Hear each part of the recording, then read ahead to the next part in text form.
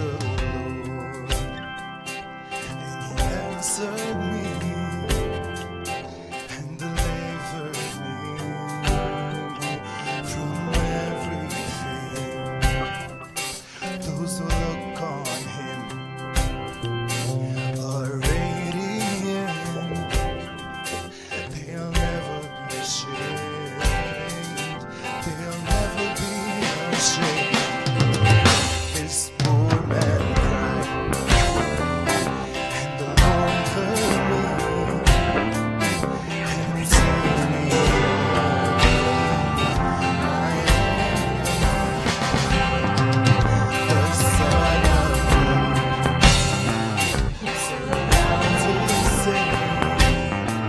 He will deliver. He will deliver. Magnify the Lord with me. Come exalt His name together. Glorify the Lord with me.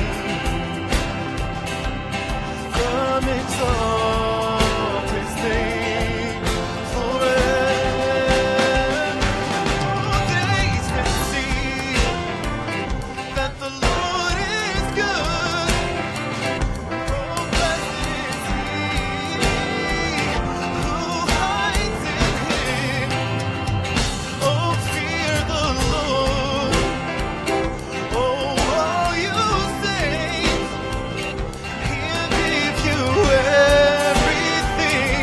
He'll give you everything. Magnify the Lord. Come exalt His name together. Glorify the Lord. Come exalt His name forever.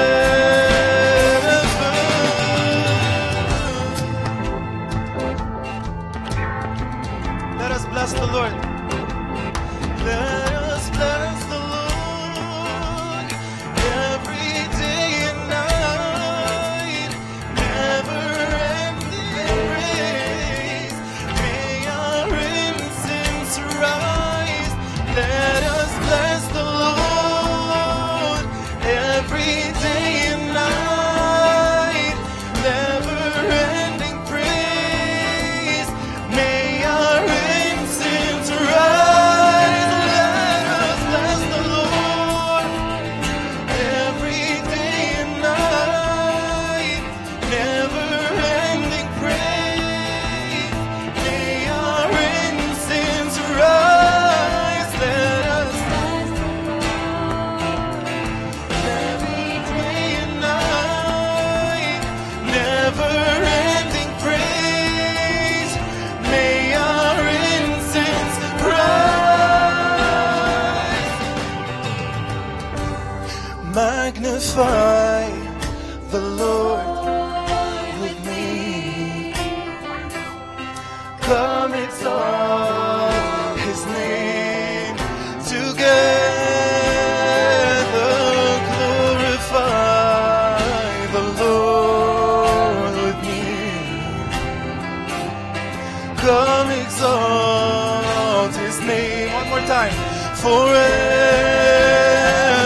Oh, magnify the Lord with me. Oh, come exalt His name together. Oh, magnify the Lord with me. Come exalt His name forever.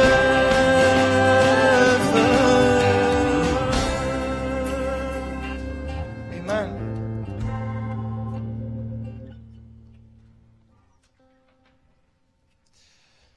How I long to breathe the air of heaven, where pain is gone and mercy fills the streets. Sing praises to the Lord, for he has done gloriously. Let this be made known in all the earth.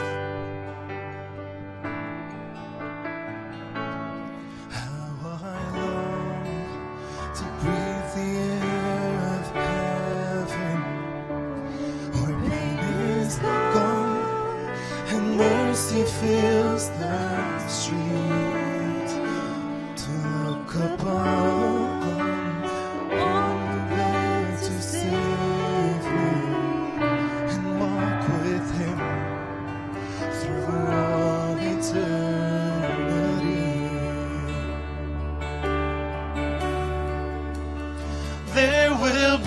a day when all will bow before him.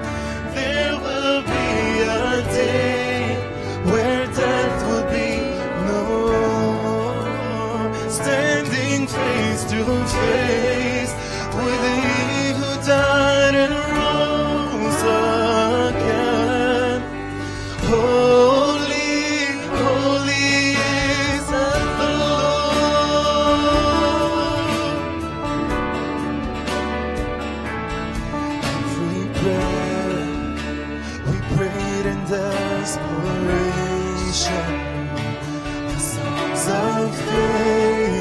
we sang through doubt and fear. In the end, we'll see that it was worth it when he returns to wipe away our tears. There will be a day when all will bow before him. There will be a day when death will be no more. Standing face to face with he who died and rose again. Holy, holy is the Lord.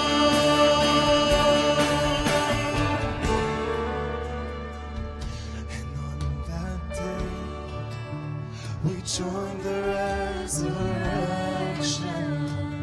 and stand beside the heroes of the faith.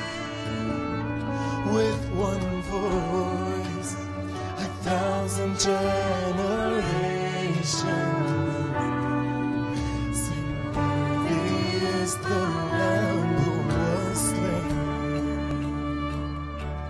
On that day we join the resurrection and stand beside the heroes of the faith. With one voice, 1,000 generations sing worthy, sing worthy is the Lamb who was slain. Forever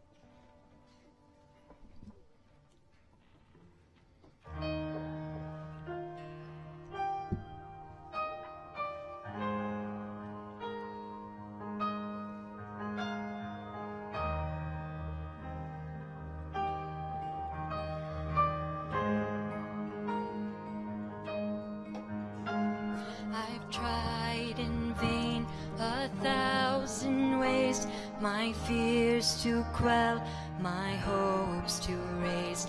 But what I need, your word has said, is ever only Jesus.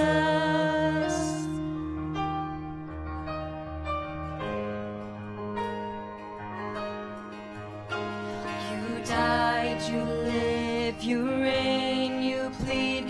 There is love in all your words and deeds. This weary heart finds all it needs in ever only Jesus. I want to know you, Jesus my Lord, King of the heavens, King of my soul. I treat my treasure and all my rewards, Jesus, to know you, then know you more.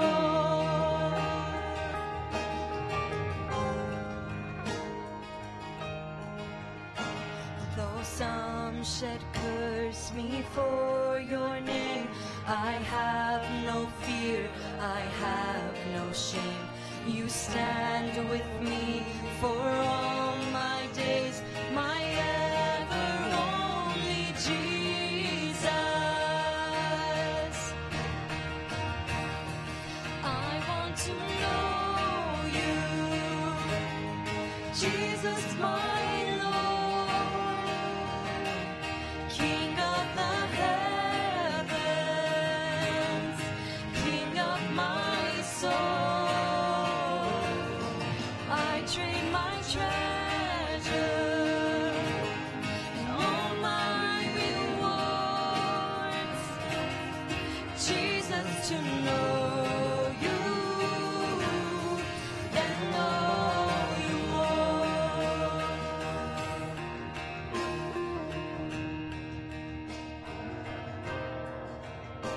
Like wave after wave on the ocean, like all of the sand on the shore, your beauty and glory are endless. Jesus, I must know more. Like wave after wave on the ocean, like all of the sand on the shore, your beauty and glory are endless. Oh Jesus, I must know you more. Again, one more time. Like wave after wave on the ocean, like all of the sand on the shore, your beauty and glory are endless. Oh Jesus, I must know you more. I want to know you, Jesus my Lord, King of the heavens, King of my soul. Trade all my treasures and all my rewards, Jesus, to know you, then know you more.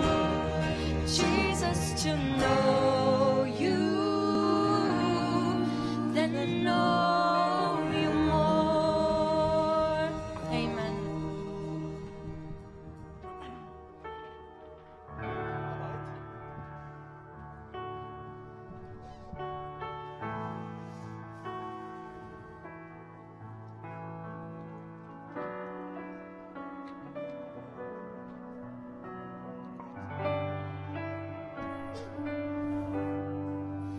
For my waking breath, for my daily bread, I depend on you. I depend on you. to rise for my sleep at night. I depend on you. I depend on you. You're the way, the truth, and the life. You're the well that never runs dry. I'm the branch and you are the vine. Draw me close and teach me to abide.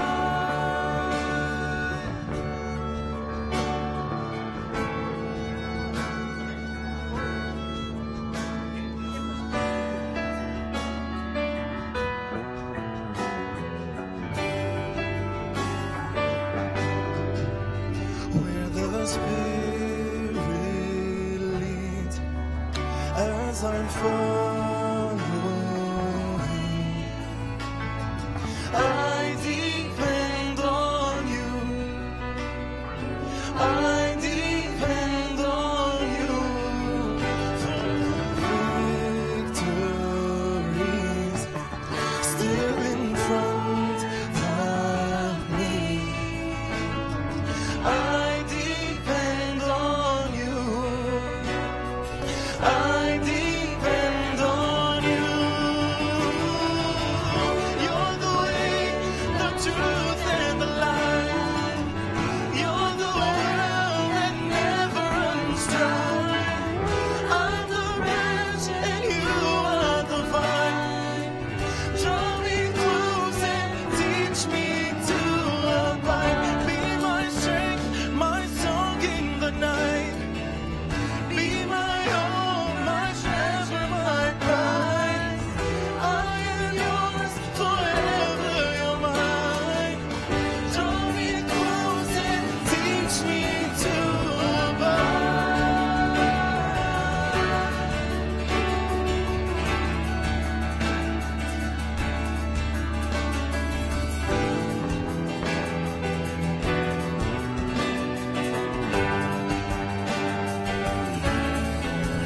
When I pass through death, as I enter rest, I depend on you. I depend on you for eternal life, to be raised with Christ. I depend on you. I depend on you. You're the way, the truth, and the life. You're the well that never runs dry. I'm the branch and you are the vine. Draw me close and teach me to abide. Be my strength, my song in the night. Be my all, my treasure, my prize. I am yours forever, you're mine. Draw me close and teach me to abide.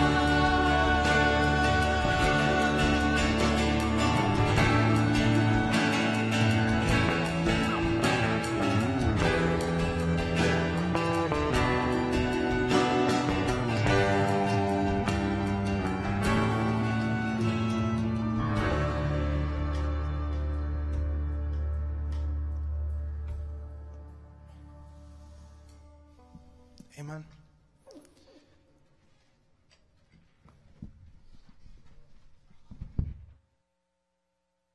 Thank you. You may be seated. Sorry.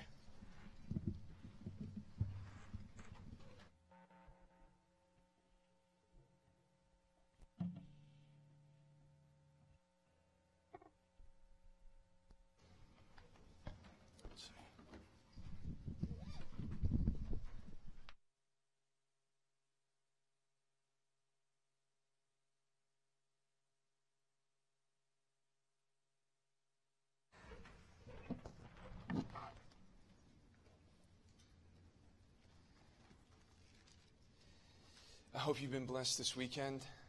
I've been blessed anytime we come to seek the Lord. It never fails to be a glorious moment. And I'm particularly excited for tonight. One of the things I look forward to the most in weekends like this, and I hope you would agree with me, is that I believe that there should be designated time for us to seek the face of God. I stand before you today as a person who has been saved by the Lord Jesus Christ. I'm not here because this is my career choice. I'm not here because this is what I'm familiar with, so I'm comfortable in this kind of realm and environment. The Lord bears witness that the only reason why I am here and in any other context like this is because at some point in my life, Christ became real. Christ interrupted my life, and I'm so glad that He did. And so at the age of 20, you can guess how old I am now, but at the age of 20, 13 years ago, I had my whole life planned. I had my career set out. I was 2 years into my creative advertising degree at Humber Lakeshore. I thought I had my marriage planned out. I thought I had my living space planned out. The next 20, 30 years set on a mental blueprint. And all of that changed in a month, the first month of 2012, when, here's the thing. People say, well, why did you come to Christ at 20? You grew up in the church. Can I just see a show of hands of who here grew up in the church? That's probably 98% of us here. So I've been in meetings like this reluctantly. I've been in meetings like this with false motives. I've been in many conferences, youth settings, Sunday services. I've heard many messages. I've heard a handful of gifted communicators. Notice I'm very specific in the way I'm displaying that. Gifted communicators. There's a difference between a gifted communicator and a spirit-empowered communicator of the gospel. So I've heard gospel invitations. I've responded to gospel invitations. I've even emotionally, in times of crisis at a young age, where there was some problems within my own life or in people that I loved and I really wanted to see God come through, I have responded to some measure. But I also wondered why it took me up to the age of 20 to finally experience the John 3 new birth that Jesus Christ tells us about. And I think I figured it out. Down deep inside, when I was in meetings like this, and when I grew up in a Christian household, and when I heard about a life set apart for the Lord Jesus, and what it means to be saved, and escaping hell, and gaining eternal life, and having the assurance that your name is inscribed in the Lamb's Book of Life, down deep inside, though I wanted that, I really wanted other things. And so no matter what was really presented to me, no matter how passionately it was given, no matter how deep the points were, no matter what kind of stories and testimonies were tacked on it, even in times of invitation where I would stand up or come forward or lift my hand or write my sins on a piece of paper so that they would throw it in the trash and promise all the youth group that they're going to burn it, I wanted something outside of Christ. I felt like maybe I've been too sheltered in, and I kind of have enough exposure to the world to realize that it looks like they're having a good time. I think I'm missing out. So I try to negotiate with the gospel unintentionally.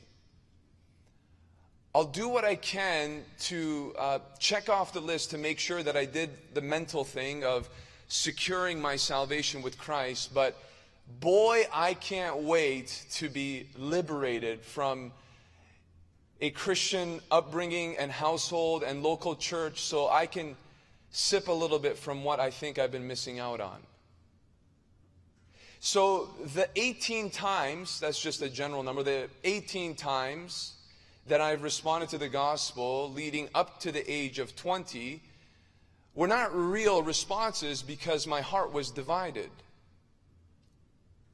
Because all it took was a few days after a meeting like this for me to go out and to smell enough of the buffet of the world for me to be caught right back into a pursuit that does not define a true Christian. So what made it different at 20? I'll tell you what it was. I was sorely disappointed from the world. So when I had all license, when there was no restrictions, no supervision, living on my own, stuffed in a residence filled with other 18, 19-year-olds that had no fear of God, what do you think is going to happen? Everything was at my disposal. And I tried it all. And only then, when everything failed me, did Christ's gospel become the most attractive that it's ever been. And so that made my response to the knowledge that I had growing up the real deal, because I actually meant it this time. I actually had nothing else to turn to. It's either you save me from myself or I'm doomed. I'm finished. It could be that some of you here are familiar enough with the gospel where you think you're saved when you're actually not. How do you know you're saved? Because your mom told you? Because your dad told you? Because you have some credence? You made some verbal confession? James tells us there's a faith that can be 100% accurate theologically, and it's the same faith as demons. What's the difference between demonic faith and born-again faith? What that truth does to you. Demons don't obey God. Demons don't submit to the lordship of Jesus Christ. Demons can beat all of us at Bible trivia. But when you hear the gospel, what differentiates you is that you apply your heart to the truth that you just learned. And it transforms you. I'm so honored to be in a place like this and in places like this, because I know how it feels for some, perhaps you, who are sitting in this place, and you've been hard as a rock the past 24, 48 hours. Like you're numb. You're actually waiting for me to finish. You can't wait for this to be over with so you can go on with what you really came here for. And if that's the truth, may I present to you an illustration of the danger of being in that place. Because by God's grace, He allowed me to live to the age of 20 and to realize that I was a fraud. And I gave my life truly to Christ, and I never looked back. It's been 12 years. I never looked back. How do you know if you're born again? You ready for this deep theological thought? You know. Because the Spirit bears witness with our spirit that we are children of God. Can Satan cause you to doubt your salvation? Absolutely. I'm not talking about that. I'm talking about the one who isn't even concerned whether or not they're saved. I'm talking about the one whose confidence in their eternal life has no scriptural basis. Why am I saying all this? I'm saying all of this because I want to let you know where we're going tonight. I'm going to share a message for all people, including the believer. I'm going to give you an opportunity to get saved tonight. I can't do anything. All I can do is present the truth and present an opportunity for you to respond to that truth. And the genuineness of your experience is dependent upon your heart, and it's between you and God. So my responsibility before God and before man is to be a faithful messenger. Your responsibility is to take that truth and do with it what you will. The unique thing, as we're talking about the Lord Jesus Christ, the unique thing about Jesus is that though He is a historical figure, He is a historical figure that cannot merely be studied. He cannot simply be preached about. He can't be discussed solely. Jesus Christ is such an important person that every time you hear about Him, especially the first time, it demands a response. And the response is one of two things. You either receive His lordship or you reject it. Now, you might have never outright denied his lordship, but the indifference in itself is a denial. So when the gospel is presented, when you hear about Christ and what he's done for you, you might be bored, you might think, that, okay, this doesn't apply to me, but no matter what, objectively, it applies to every single human being, and all of us in this place will be judged based on what we did with the knowledge of Christ. I'm telling you that because you probably never heard that your whole life. I'm here to tell you there is an eternal heaven, there is an eternal hell. Your little life is but a vapor, according to the Bible, and your eternal life will begin the moment you give your final breath, and that's where it gets real. And what will determine your destination? One simple thing. What did you do with Jesus Christ? That's the only thing that's going to determine where you're going to spend the rest of your eternity. And the way I hope to persuade you by the power of the Holy Spirit is to speak to you about one thing concerning Christ. I want to talk to you about the incomparable love of Jesus. Notice, I didn't say the love of Jesus. I'm talking to you about the incomparable love of Jesus Christ. I stand here today to testify of him. I bear witness to the Son of God because of his love. It's his love that causes you to turn away from sin. It's his love that causes you to surrender to him joyfully. It's his love for you that helps you endure all the disappointing loves in your life. And one of the greatest manifestations of the love of Christ is found exclusively in one place in all of the Bible. And when you really grasp this love, it can actually rock your world, and it's intended to do just that. I say incomparable because there are many definitions of love. Some people, and most people these days, are increasingly believing that love means tolerance and acceptance of all things. But that can't be what true love is, because the Bible says in 1 Corinthians chapter 13 that love rejoices with the truth. So all this talk about love everybody, don't tell them to repent, don't tell them to turn from their sin and accept the Savior, that's not God's love. And some people have a fear of love because they've heard I love yous, or people in their lives that were supposed to by nature love them have failed to love them, and they equate God's love with that kind of love. Love, according to the Bible, God's love at least, is not the same as infatuation. You and I are prone to loving in that way, where we become excited about somebody or something, we're invested for a moment until something else draws our attention or wins us over, and we abandon that thing that we pledged our allegiance to. That's not the love of God. But I think even among Christians who could amen everything that I just said up to this point concerning the love of Christ and the person of Christ and what it means to be truly born again, even genuine believers can sometimes doubt or question the love of Jesus Christ, because they don't understand how his love operates. And that kind of thinking can go many ways. If God really loves me, then he will do this for me, he would do it in this way, and he would do it at this time. And I want to show you that the incomparable love of Christ is interwoven with many other attributes of his concerning wisdom, power, glory, and so many other things. So turn with me to John 11, please, and let's consider the matchless love of Jesus Christ.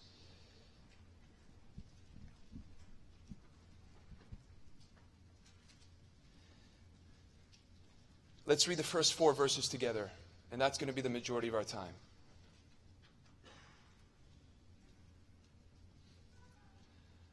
I hope you still have energy for the sermon. Now you guys showered and got changed. Good. You got some food in your system? Good, good. John 11, verse 1. Now a certain man was ill, Lazarus of Bethany, the village of Mary and her sister Martha. It was Mary who anointed the Lord with ointment and wiped his feet with her hair, whose brother Lazarus was ill. So the sisters sent to him, saying, Lord, he whom you love is ill.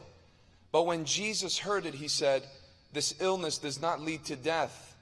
It is for the glory of God, so that the Son of God may be glorified through it. Let's consider a few things together. Notice that the Holy Spirit wants to make a distinction of the Mary that we're talking about in this testimony. There are many Marys in the Bible, but we're told that there was a certain man named Lazarus who was sick, and he was part of the village Bethany, where Mary and her sister Martha were. And verse 2 clarifies which Mary it is. It was the Mary who anointed the Lord with ointment and wiped his feet with her hair.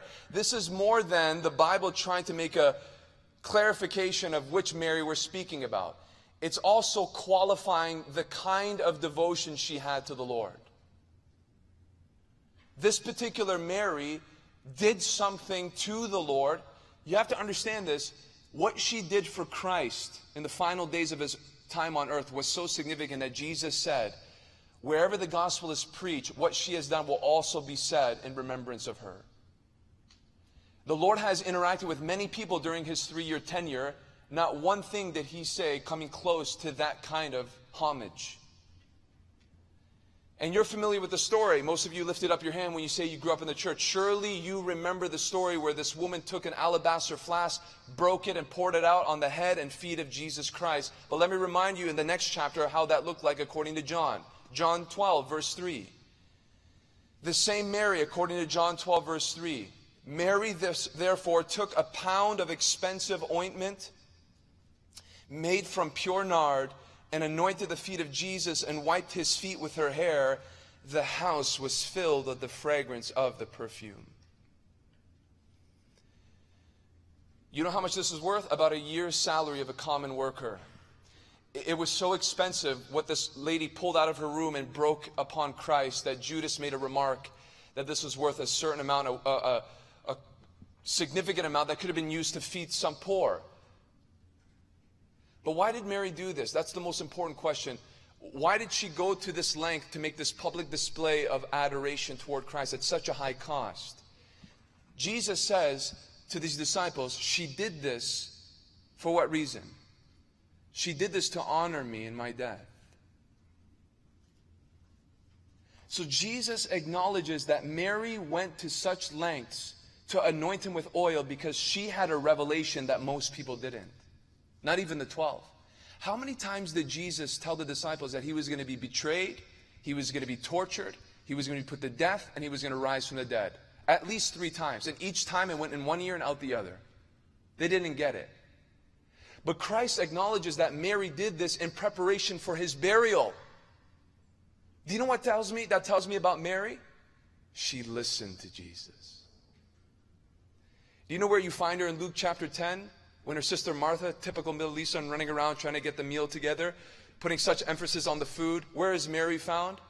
At the feet of Christ, eating his words. I am fully convinced that Mary of Bethany paid attention to what Jesus had to say. And though she didn't have the fullest understanding of what his sacrifice would do, she understood he's going to die.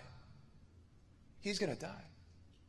And so I want to do what I can to honor him in preparation for his death. Something that the disciples didn't get. In fact, they scorned her for it. And Christ defends her, says she's doing this for me. But here's what's even more significant. What chapter does she anoint the feet of Jesus in John? 12. 11 comes before 12. What a thought. What happens in John chapter 11? In the rest of this chapter, Lazarus, her brother, is actually going to die. He's actually going to be buried for a few days. And Christ is going to come intentionally late to raise him from the dead. And then John chapter 12 comes where this family holds a feast in his honor. Lazarus is at the table. And Mary pulls this ointment out and anoints the feet of Jesus. Think about it. She had the ointment to pour on Christ in preparation for his burial. Why didn't she anoint her brother? Why didn't she use the oil for Lazarus? Have you ever thought about that? Didn't she love Lazarus? I'm sure she loved Lazarus. She loved him enough to send for messengers for Christ to heal him. But she didn't give the ointment to anoint Lazarus. She gave it to Christ.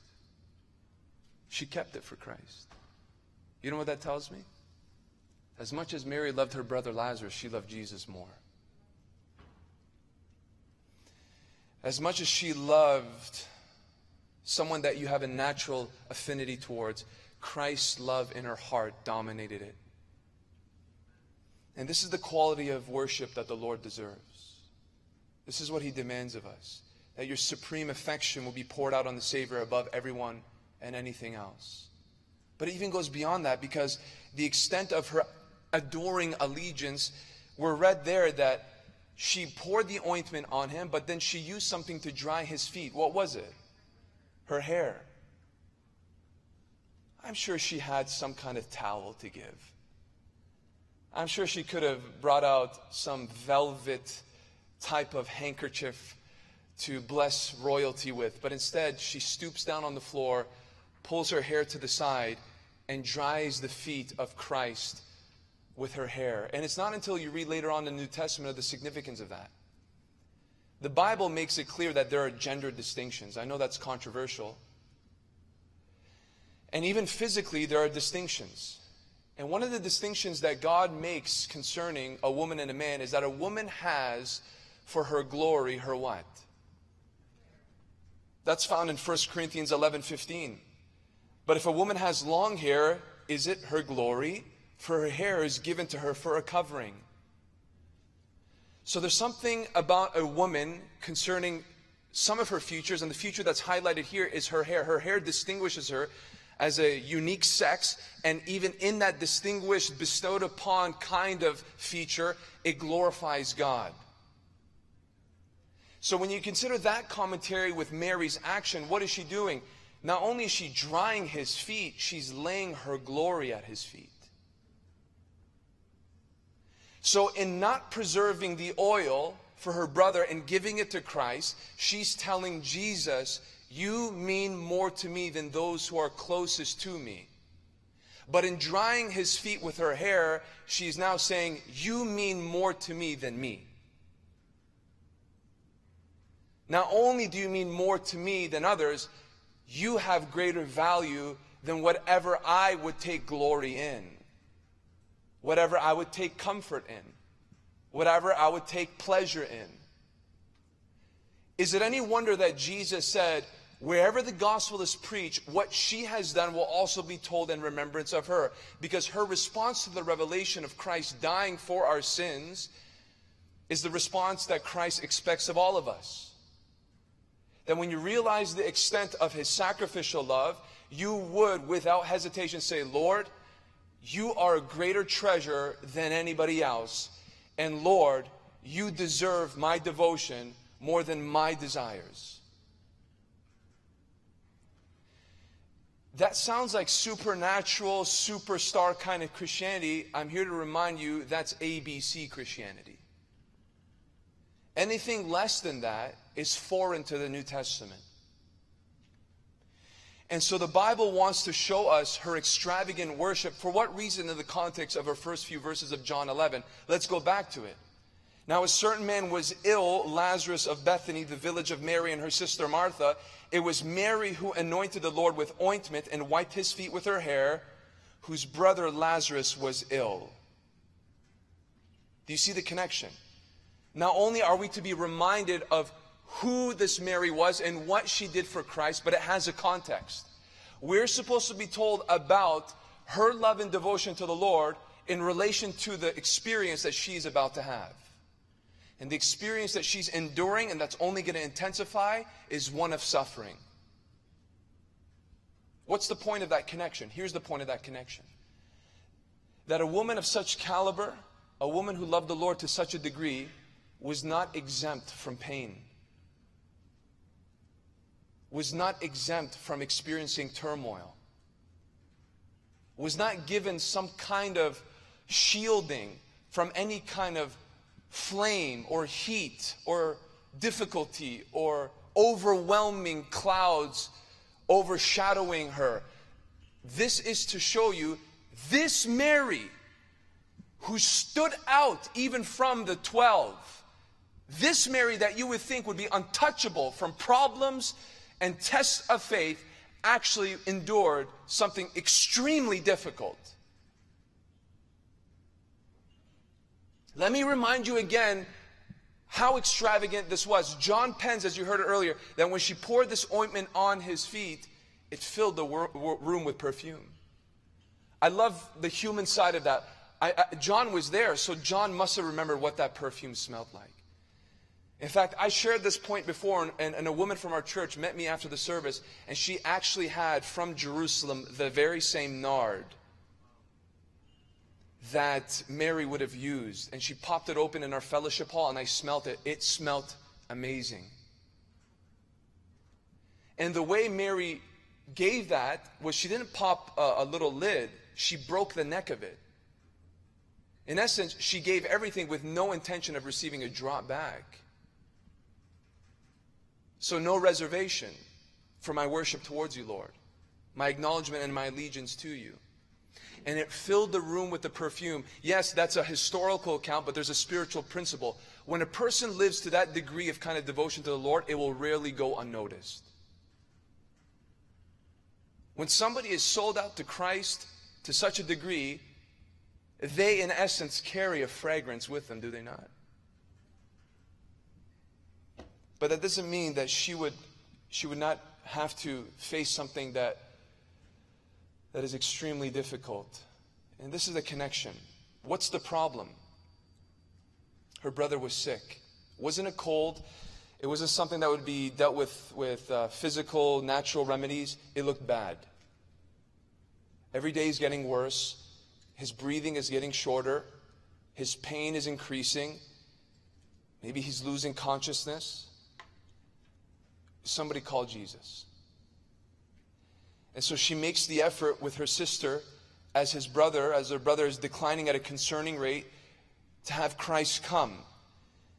And the first thing that we notice in sending these messages to Christ in verse 3 is very telling. So the sister sent to him saying, Lord, he whom you love is ill. What's the first word there? Lord. He's still Lord.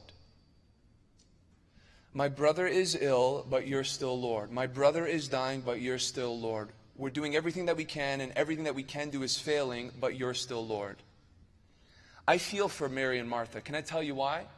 Because I am much more willing to suffer than see somebody I love suffer. Any day. Any day. I don't care how severe the disease is. Put it on me. Let it shrivel up my body and my bones. I'd rather take it upon myself than look at a loved one and feel as though I can't do anything to change it. So my heart goes out to these sisters. They sent word to Christ and they say, Lord, you're still Lord. And this was a term of honor, of course, but it goes beyond that. They're standing there with this rising flood, but they could still also, as the water is coming closer and closer to their neck, crown Jesus with his rightful place. Despite all that is happening, you are still the captain, you are still my leader, you are still my king. But look at the request. It's so short. It's so brief, but it's packed with powerful truth. Lord, he whom you love is ill.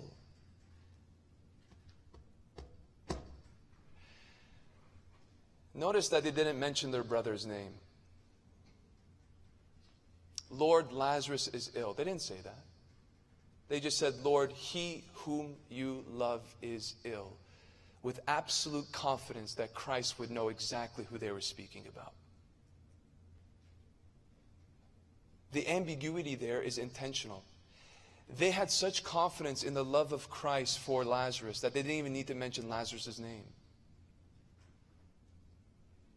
You know what that tells me? That tells me that Lazarus' identity was wrapped up in the love of God. You could not separate Lazarus' identity from God's genuine, warm compassion and love for him. And so they didn't even see it necessary to say anything about who it is that was sick. And they could have said, Lord, Lazarus is, but they were absolutely assured that Christ had a place on his heart for Lazarus. You know, one of the pictures of Christ in the Old Testament, there are many that are overlooked. The high priest would have a breastplate the size of a handbreadth. And on it were the 12 tribes of Israel separately as different stones. And it's a picture of Christ who, as our high priest, carries our names on his heart as he intercedes before us. When we sing a lot of songs,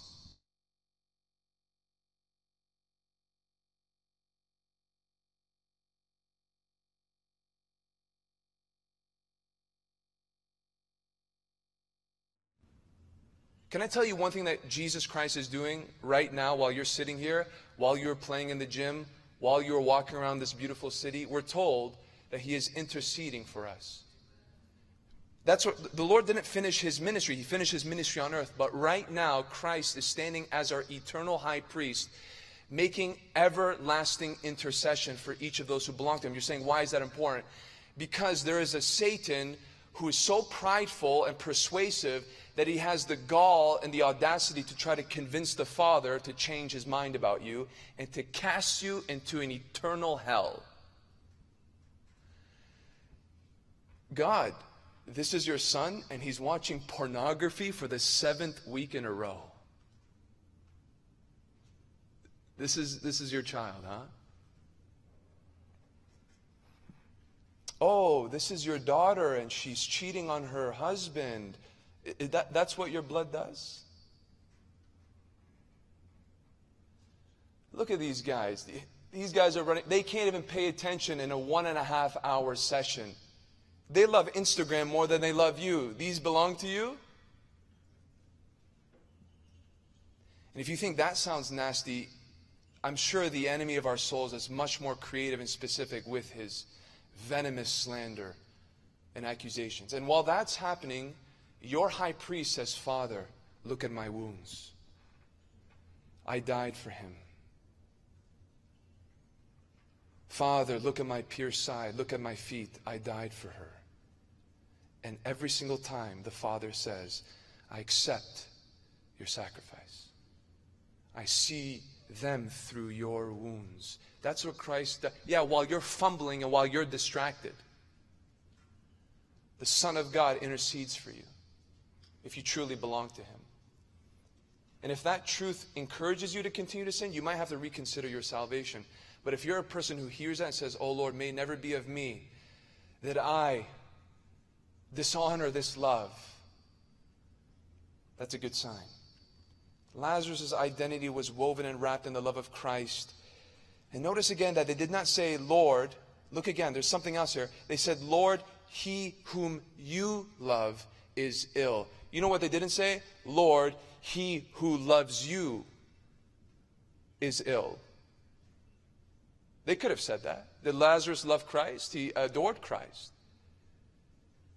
But they didn't say that. They didn't say, Christ, the one who loves you, the one who serves you, the one who honors you, the one who is willing to testify of you, though there's hostile religious leaders around Bethany because we live very close to Jerusalem. No, they didn't base their confidence of Christ answering their prayers on their love for him, but on his love for them. Big difference. So where they can draw their hope is that Christ loves them. Christ loves Lazarus. That's where they were drawing the promise from. I'm telling you, this is why I'm speaking about the love of Christ, because it's so much stronger than you imagine. We often stand in the place of trying to persuade Christ to do something with our performance.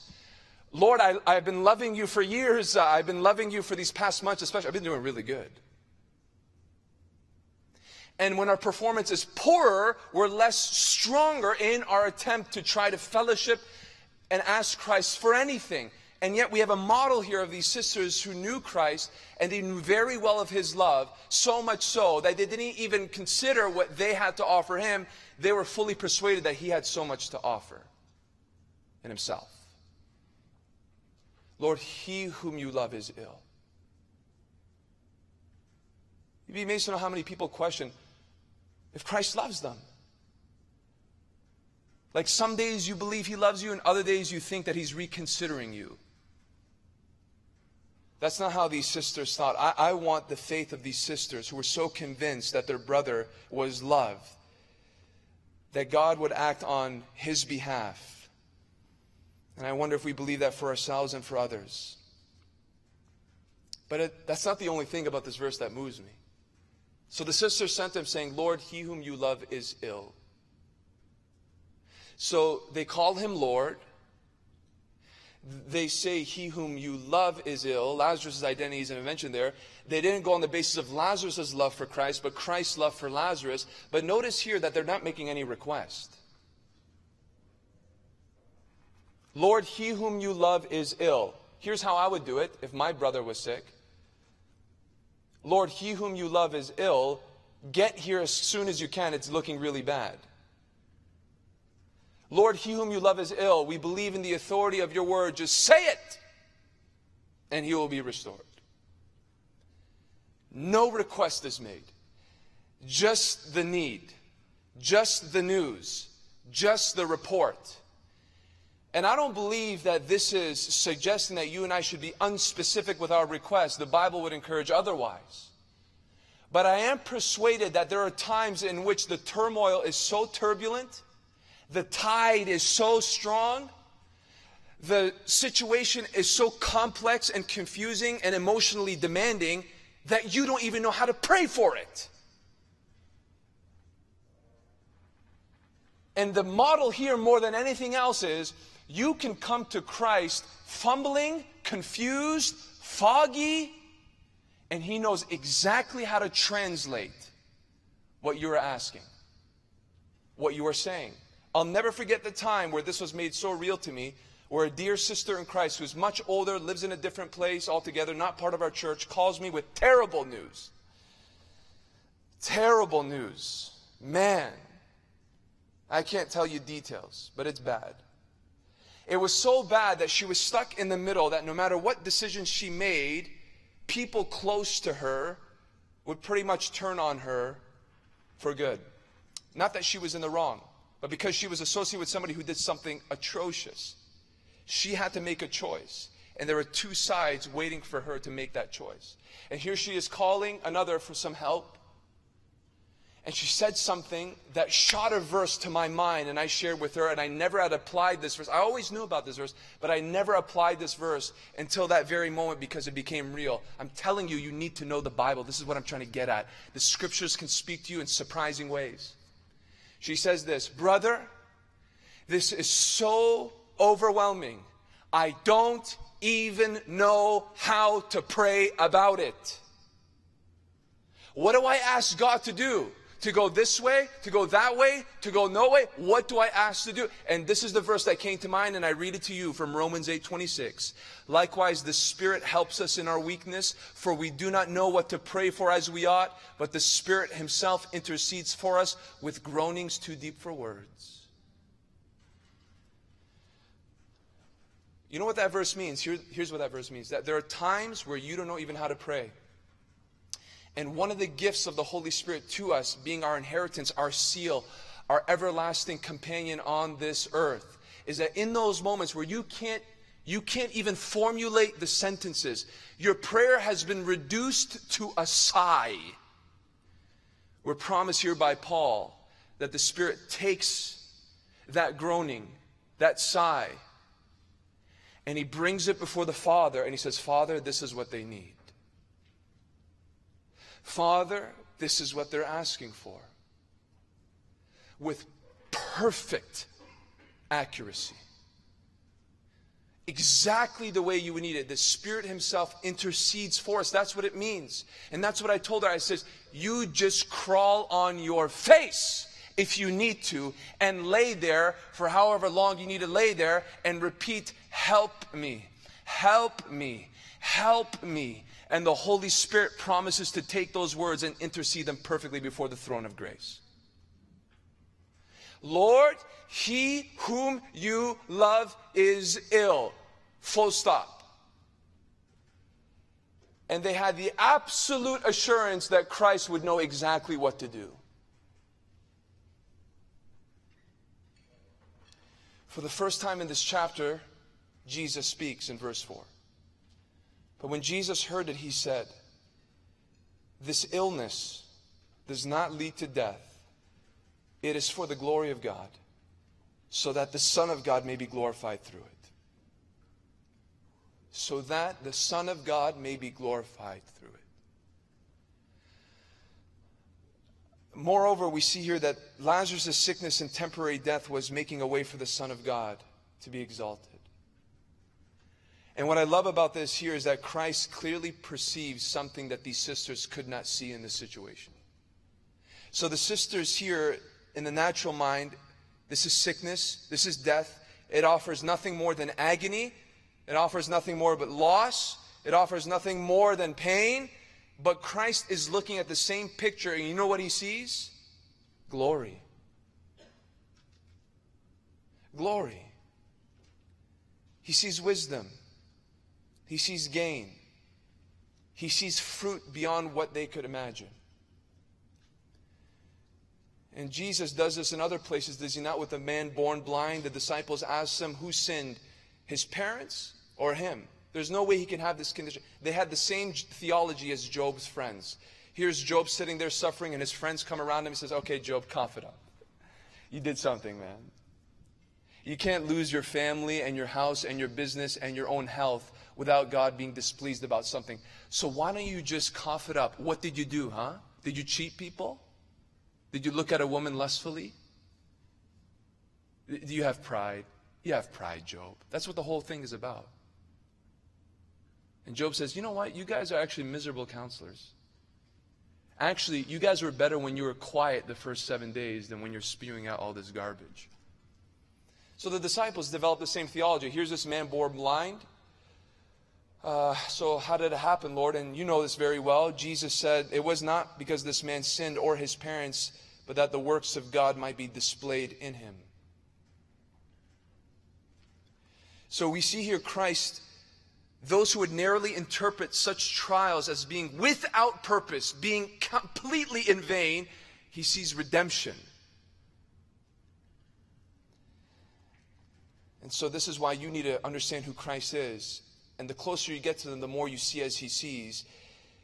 And now he makes this statement, and we're just, like, if you're reading this for the first time, you're like, okay, what's going to happen now? This is a cliffhanger. And naturally, you would think now we're going to see the movement. But there's this interesting verse that seems to cause us to pause and wonder, what's the purpose of it? It's verse 5. Now Jesus loved Martha, and her sister, and Lazarus. That's the verse. Now Jesus, by the way, I love this, how you highlight one verse and everything else goes.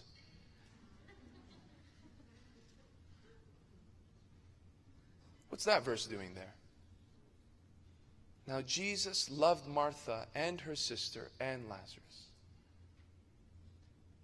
We know that he loved Lazarus. We were told that he whom you love is ill, but the Holy Spirit wants us to pause and consider the fact that he loved all of them. He didn't just love the brother, he loved the sisters. And what's so amazing here is that Christ in this story wants to teach us that his love spreads to all of us,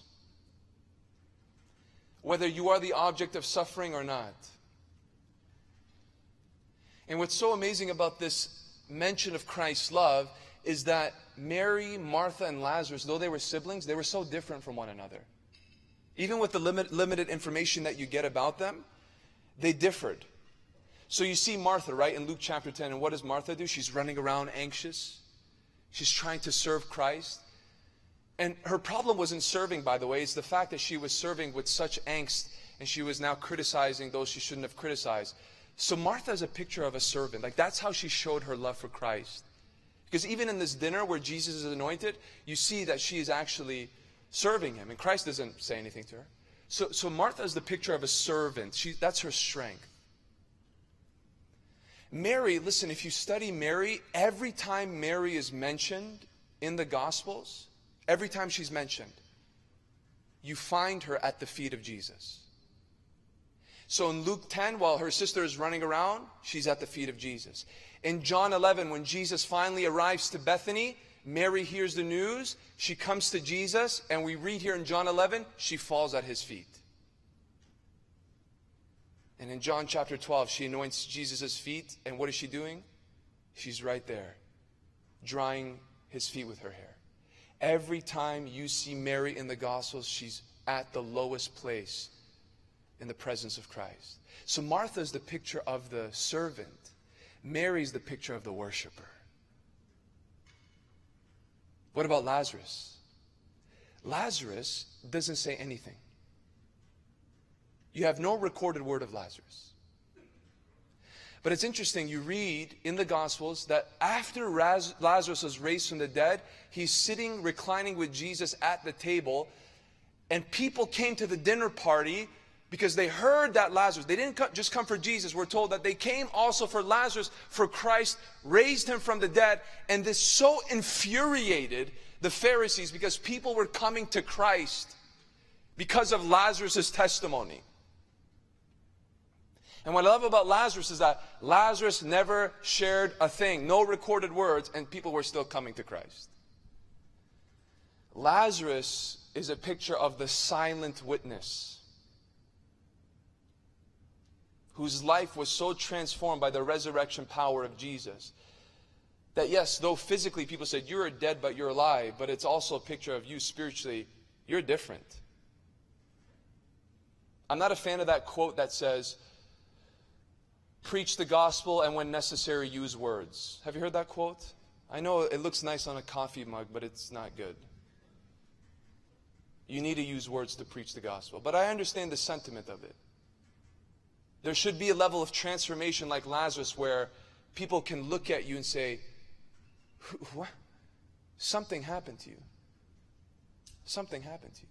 I'll never forget in college, my first year of college was outside of Christ, and a few months into my second year of college, I was a different person. And I had to do some cleaning up. Because I had people come up to me and say things to me, things that I might have appreciated when I was not saved, but things that I don't want associated with my name now that I am saved. And so I assured that when I walk into class and people would be like, hey, da-da-da-da-da. I'm like, no, no, no. Let me sit with you and tell you what Christ's done for me. And I'll never forget one day I'm leaving class, and every time I had to leave class, I had to leave the main entrance to get to my apartment. And in the main entrance, there was a gym, and there was the office that had a door where you have to beep your card so you can go to the back. And one day I'm crossing with my backpack, and here's a guy, and he goes, oh, yo, Daniel. And he came through the door and met me in the hallway, and he goes, listen, man, I got to talk to you. And I hadn't seen this guy really much since my first year. He goes, listen, man, I got to talk to you. I said, okay, what's up? He goes, look, he's like, I heard about you. I heard that you're some like magic prayer guy. I don't know what that means, but I think I got the idea. Kind of. Okay, what do you have to ask? And he began to pour out his heart, got himself in some deep trouble and sin. I said, look, I'm going to a dinner that our church holds for college students. They offer free dinner. You want to come with me? Let's talk about it. He goes, yeah. He signs out of work and he follows me through. But I thought to myself, Lord, I want that for the rest of my life. Even though people might not be able to know what to make of it, I want people to be able to say, I heard that you're the magic prayer guy. Lazarus was the silent witness. He had a testimony that caused people to just observe and be attracted to what Christ could do. But more than anything about verse 5 is how it connects to verse 6. And before you go to verse 6, can I say something else? Jesus could love Martha, her sister, and Lazarus. They were different in personality. They were different in strengths. They were different in weaknesses. If Jesus can love these colorful, different individuals, can't you and I? You walk in the church long enough, you serve Christ long enough, and guess what? You're going to get some different people walking across your path. You're going to get different people becoming members in your church. And I know predominantly here we're all Middle Eastern, and that's okay. But even among Middle Easterns, you have people who have mixed up personalities, right? You become Christian long enough, you're going to have to do this thing with other believers. And from time to time, they might step on your toes. From time to time, as your church might grow, you're going to have some people come in, and they're not going to get your culture. Are we here to reach one culture, or are we here to reach the nations? We're here to reach the nations. And over time, you might even have some people get it, and guess what? They don't understand your humor.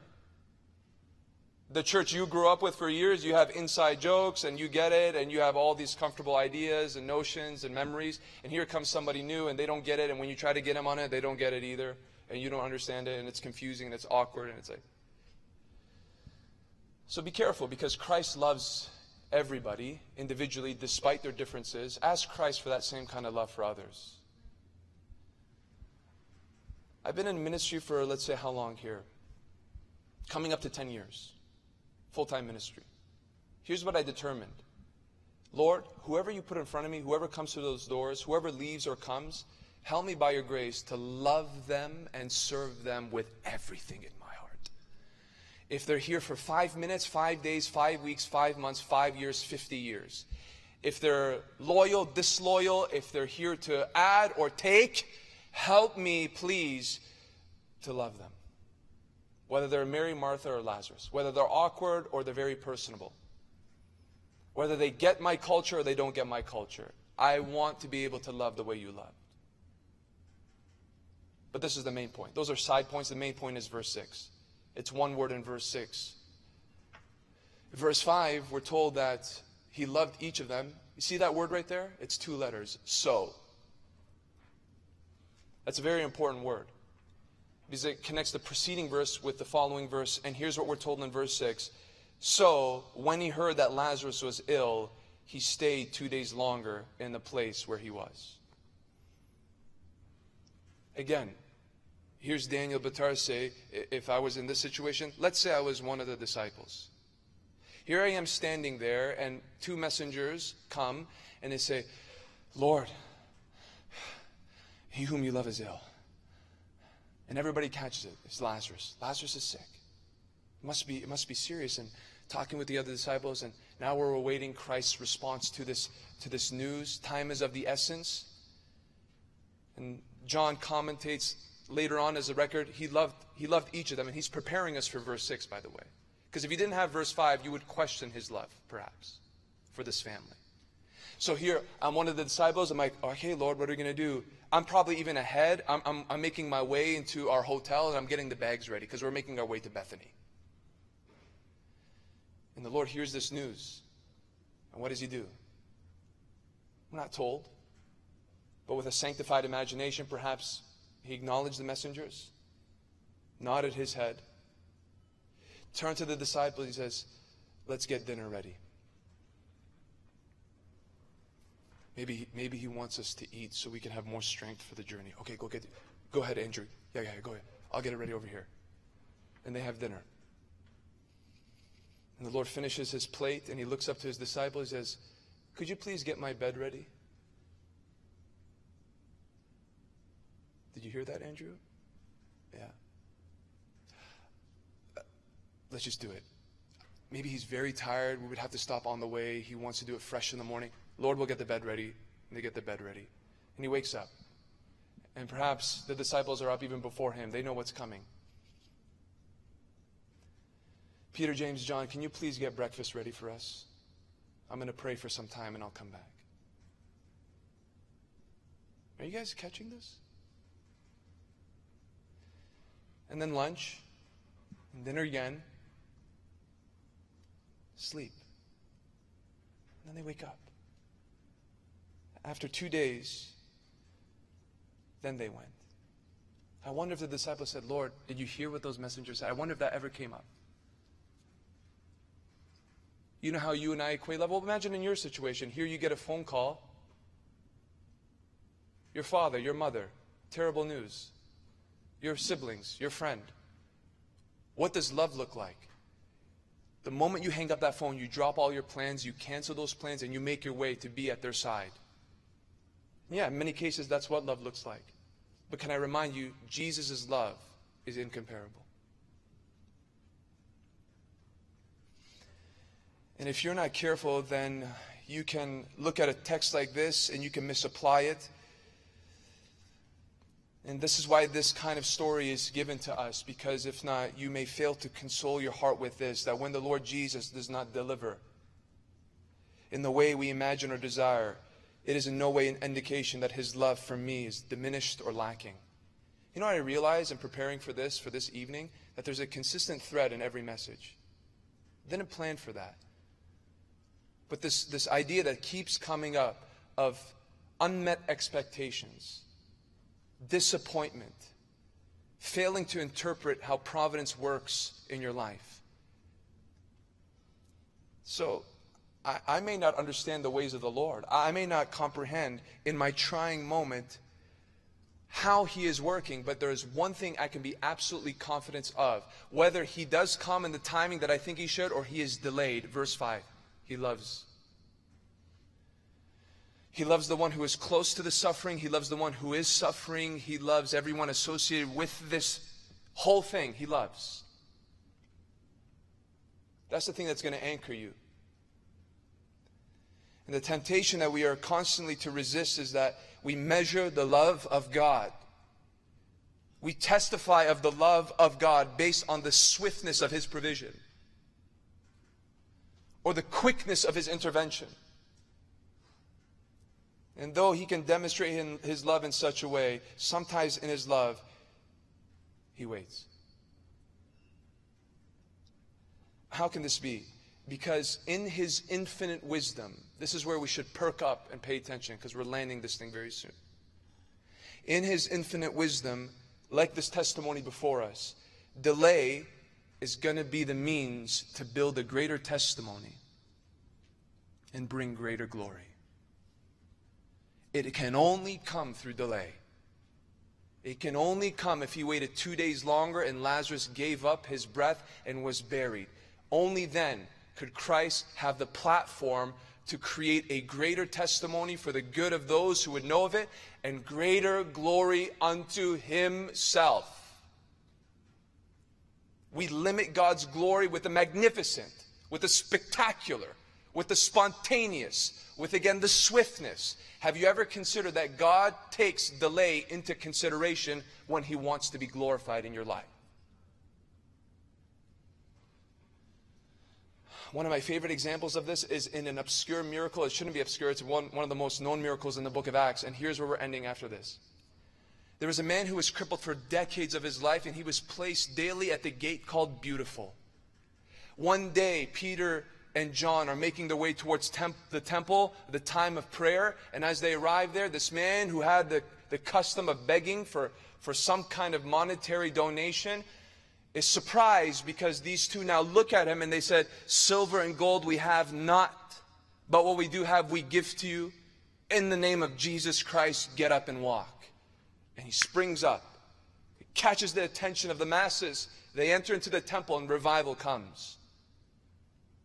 And we love that story. It's a wonderful story. But again, when you have the wider scope of Scripture in view, you begin to ask some questions. Can I present to you a possible and worthy question in light of this story?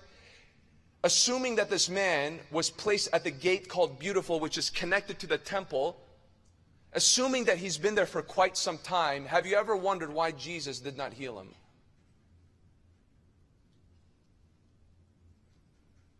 Jesus went to the temple often. Jesus taught in the temple at one point daily. What's the likelihood that he was aware or even passed by this very man at the gate called Beautiful? Let's just hypothetically think about it here. If that was so, why didn't Christ ever take the opportunity to heal this man and to only further confirm that He is the Messiah? The omniscient one surely knew of it, and if it produced such fruit through Peter and John, what could it have done for Christ's testimony if He took advantage of it Himself? He doesn't. He doesn't. And I wonder if it was strategic. Saying, why wouldn't He have? I have a hunch. I have a hunch that in allowing this miracle to take place through the hands and through the ministry of Peter and John, it would fulfill a greater purpose that would be necessary at that specific time. Jesus had done many miracles throughout His life that confirmed that He was the prophesied Messiah. But Jesus also needed to confirm another vital truth concerning Himself. And it would be confirmed in one way through that miracle, because Peter confesses to that. You're saying, what are you talking about? Here's what I'm talking about. Peter and John provide this healing, yes, through the authority of Christ, and this is what they confess. Hear these words from Acts 3:16. Peter says, and his name, by faith in his name, has made this man strong, whom you see and know, and the faith that is through Jesus has given the man this perfect health in the presence of you all. Do you see what Peter is pressing here? This man was healed not by our own piety or righteousness, but by faith in the name of Jesus Christ, implying what? When you apply your faith to Jesus, things happen. Why is that significant? Because the recent news in Jerusalem is that this same Jesus of Nazareth was nailed to a cross and buried in a rich man's tomb. So what does this miracle prove? That same Jesus, faith in his name, he's alive. He's alive. That's what this miracle proved. That's what this miracle testified. So let's put the whole thing together. Could it be that Christ didn't heal this man at the gate called Beautiful? Because there would be a time where it would be necessary for Peter and John to perform it to what? Not testify of his messiahship necessarily, but of his resurrection and ascension. What would it need for Christ to perform something to show the Jews in that time that Jesus ascended on high and lives, and if you apply faith in his name, he actually answers? Delay. Delay. That man to remain at that gate for a few more months or maybe even years. And at the right time, those legs would be healed. He would get up. There would be a greater testimony and greater glory for God. Factor in delay for God's glory in your life. We want, no. Do you love me? To do it now. Do you want? I'm praying now. I want to glorify you, Lord. Do it now. Stretch it, broaden it, deepen it, expand it. What if God doesn't want to be glorified in that way? Who's this about anyway? Is it God's glory or your and mine? If it's all about God anyway, let him take care of it. Yeah, be desperate, be hungry, ask, plead, believe, work. But be open to delay being the necessary ingredient in that recipe for a greater testimony and greater glory. I love hymns for many reasons. One of the reasons is when you study some of the stories behind these hymns, it makes the hymn even more powerful. There's the richness and the deepness of hymns, like lyrical genius that will cause your heart to soar in adoration when you see those verses brought together with such beauty and melody that they stand the test of time, many of them. And not all hymns are good. Some of them are bad. My wife, Joelle, introduced me to one of these hymns a few months ago, and it resurfaced this past week, and I haven't been able to get it out of my head. She's been hearing it in our room because I keep playing it on the laptop. And the reason why I'm so hooked is because I love to look behind the story concerning some of these songs. And when they touch you, they just touch you. And this is one of them. I shared it with a few of you already. Oh, love that will not let me go. The man who wrote that hymn in the 1800s was named George Matheson. He was a Scotsman. He was a Scottish preacher. But he suffered from an ailment with his eyes. He had a condition that promised him permanent blindness eventually. And some aren't sure about this part of his testimony, but most actually believe that this was the case. He was engaged at a young age to a woman. And when he learned of this disease, he obviously informed her about it, and she broke off the engagement because she couldn't imagine living the rest of her life with a blind man. The condition was worsening. He was a genius himself. He was a scholar. He studied theology. And one of his sisters, among the different siblings that he had, took it upon herself to take care of her ever-growing ill, blind brother. You know how much she wanted to support him? In his study and pursuit of theology, she herself learned Greek, Hebrew, and Latin to help him study. For years, she was by his side. The disease is getting worse. It came to a point where he reached blindness, but God's grace in his life was so wonderful that he was able to pastor a church of 1,500 to 2,000 people. A blind preacher. Some say that this man was so brilliant, so in tune with the things of God, that he could have led the church in Scotland of his day. One day, the same sister who took care of him for all those years fell in love. She was going to get married. And that would obviously necessitate for her to live with her husband and move out of the home that she had shared with her brother. On the eve of the wedding, the whole family got together, but the preacher stayed back while the family went ahead in celebration to prepare for the wedding the next day. And it was on that night that he wrote this hymn. And he testifies that this hymn was birthed out of extreme mental and spiritual anguish. And yet he also testified that there was something strange about how this hymn came to him. He says it's as though it was dictated to me. And he's saying that it came at such extreme rapidity. Some believe that he wrote it within 5 minutes, and he himself says that it required no additional editorial work. And he realized on that eve, my sister now is going to leave me. What am I going to do alone as a blind man? And even the fact that she would leave him for a man, that theme of love reminded him of his younger years when a woman wouldn't love him because of his same ailment. So this is what he penned.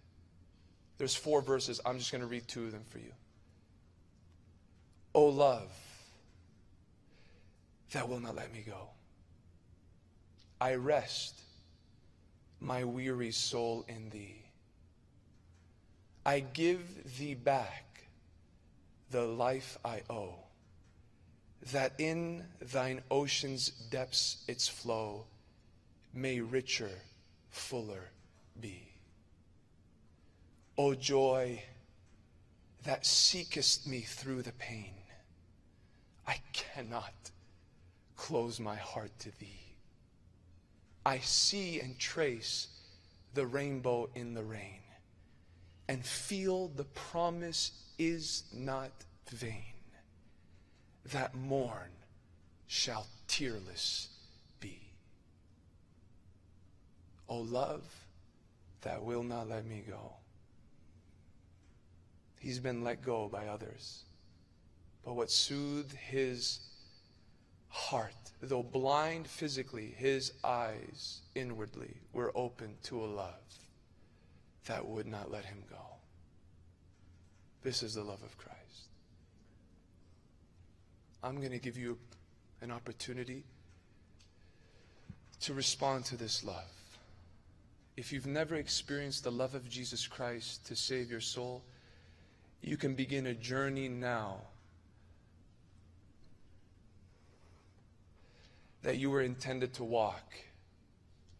Man has sinned against God.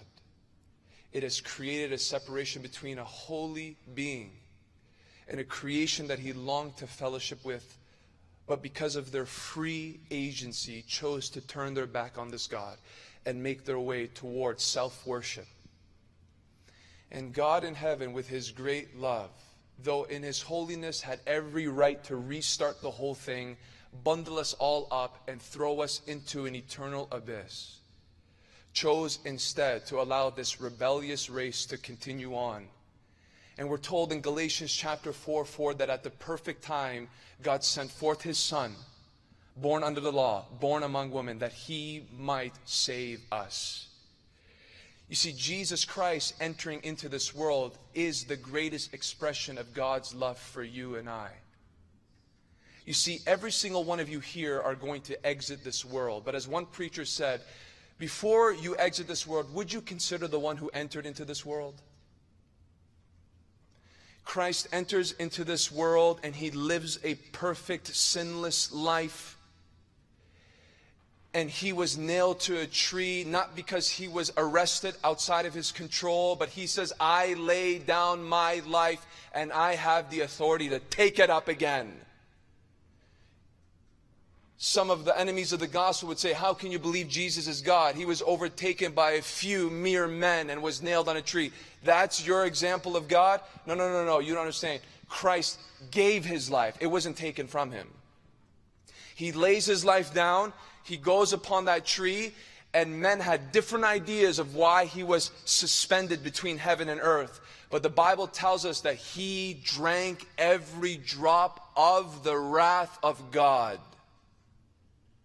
From the sin of our first parents to the sins of the last people who would exist on the earth, past, present, and future, Christ absorbed every single thing that deserves the justice of God. And the crucifixion of that time was so gruesome. But what was the most painful for Jesus Christ was, in some mysterious way that we must be careful to tread, is that the clouds came supernaturally. There was some kind of eclipse that did not make sense. And there was this period of darkness that symbolized the Father seeing the sin of the world, cloaking the Eternal One, and turning his face away. And Christ, though limited with his breath, though collapsing in his lungs, exclaimed with a loud voice, my God, why have you forsaken me? Because for the first time in all of eternity, and again, a way that I am being very careful, because I must not try to explain the inexplainable. There was the pain of a fellowship that's never been fractured. And no, it wasn't fractured, but there was something about it that needed to happen. So that, yes, though the Father did hide himself from the Son, it's so that he can shine his face toward you. And though Jesus, hanging on that cross, the one who said, come to me if you would drink living water, now his lips are dry. Why? So that you would never thirst again. And you had the crown of thorns on his head. Why? So that every dirty, filthy, perverted thought, that if it were to be projected for 60 seconds on the screen, would cause you to run out of this room, get in your car and drive back home, never to show your face again. He bled for those sins. And everywhere where your hands have gone, the people you shouldn't have touched, the websites you shouldn't have visited, the money that wasn't yours that you took, the people that you've hurt, the gestures that you've made, he died for those sins. And what your heart has longed for, and all the filthy passions, and all the meditations, and all the lust, and all the inward adultery, and evil, and covetousness, his side was pierced to cleanse your heart. And where your feet have gone where they shouldn't have gone, the company that you've walked with that you shouldn't have walked with, the authority that you rebelled against and turned your back on, everything where your feet have done and where they have gone, he considered, and they were nailed to that tree. From head to toe, what Jesus Christ did on the cross can cover you and cleanse you totally. It baffles me, man. It absolutely baffles me that there are people who are willing to reject the good news. It's a gift. He extends it to you. He says, this is what I did for you. And what I'm asking of you is that you would acknowledge that you have sinned, that you need my saving work, and you will leave a transformed soul. So my question number one is this: have you made that decision? I'm not asking if you grew up on a pew. I'm not concerned about that. Now, I know you went to you teach Sunday school. Wonderful. There are people who can teach Sunday school and be surprised at the judgment day. I'm asking you if, based on what you just heard, you've made a conscious decision to say, if that is what God did for me, and in response he demands my repentance and my faith, I will repent and I will believe. Did you do that? Did you? Okay, why won't you? Do it today. There's nothing else he can do to prove his love to you. And I beg you, I admonish you, I exhort you, cancel everything around you, make this moment a holy moment, and seek God and leave here with the confidence that He's changed your heart. And now the foundation of your confidence for tomorrow and the reason why you live today is upon that truth. He died for me, so I live for Him. There are too many confused, deceived churchgoers these days. I can't afford to be light with this on this final evening. I am under the persuasion, and woe to me if I don't preach the gospel. So have you made that decision? No. Did you make that decision? Make it today. Make it today. Don't question it. Why are you gambling with it? Why are you playing with your soul? Why are you thinking that tomorrow is promised? I've met enough people who thought that they had strength. They took the creatine. They took the vitamins. They go to the gym. One car accident. Bye-bye. So don't think that you're invincible. Make right with Christ today. He expressed His love towards you. Are you going to show your love towards Him? Number two, my dear believer who has responded to that gospel, praise be to Him that you have responded. I want to give you the opportunity today to be like Mary and Martha. Unburden your soul today. Meet with God today. Maybe you've been so busy and there's been so much going on. Maybe you have not responded to the trial or the delay as you should. Here's your opportunity now to come before the Lord and say, Lord, Lord, Lord, you're still Lord. And present your problem. Put it before Him.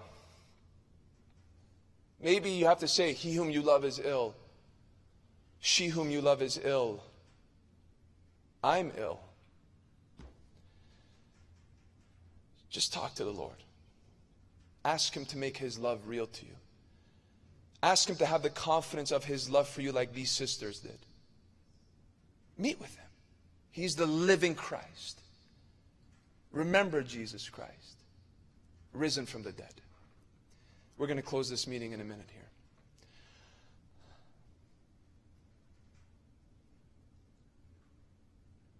Please bow your heads.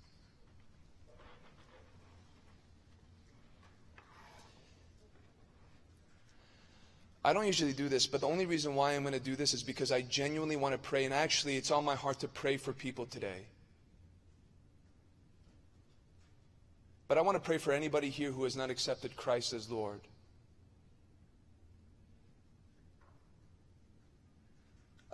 Just even in the silence right now, just respond to the things that you heard. I'm going to pray, but it's not going to signify the end of the meeting. I'm going to pray, and then I'm going to give us time to respond.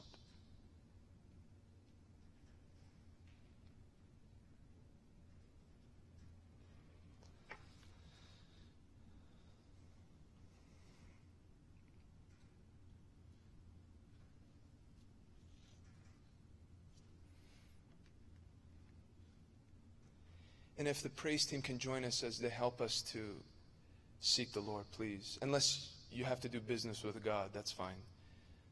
But whenever you're ready, please join me on the platform.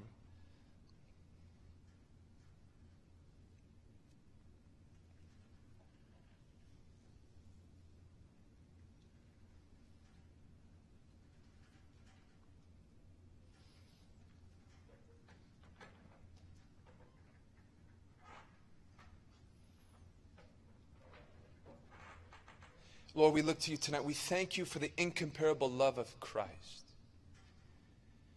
It was preached, it was heard, but Lord, only you can make it experiential. Oh God, be glorified in manifesting the love, a love that will not let me go. Lord, tonight I pray that people would rest their weary souls in thee and give thee back the life they owe. For those who are in pain, may they experience that joy that seekest me through the pain. And help us today, through your truth, trace the rainbow through the rain. And know that it is not in vain, that promise that there's a morning coming where we will be tearless.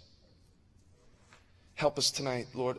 We need you to make this happen by the Spirit, not in the flesh. So protect us from the flesh. In Jesus' name we pray. Amen. As they play, whatever they do, if you're a person in here that knows the Lord, I encourage you, take this time. If you need to get to the front, bend your knee, bend your knee. If you want to pray with somebody, pray with somebody. If you're a person here who has heard the gospel and you're ready to receive Christ, I'm standing in the back corner right there. I ask you to stand up, meet me in the back. Even if you're not sure of your salvation, for the first time you've been made aware that you have left off this truth of the gospel. You became so familiar with it, you became casual with it. Now it's dawned on you, this is my eternal soul. I need to know if I'm right with God. I will stay there as long as I need to stay there. But I'm going to be standing there while the other people here are worshiping the Lord. And let's assure that you have your heart right with God. I'm going to be waiting there. You're going to be standing there. I'm going to be standing there. Meet me there. Don't delay.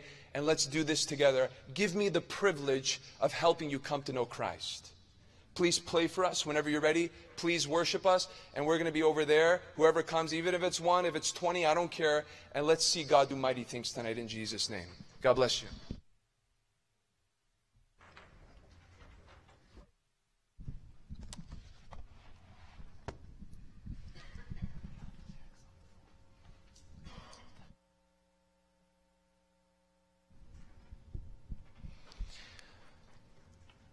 Let's sing, Lord, I Need You together.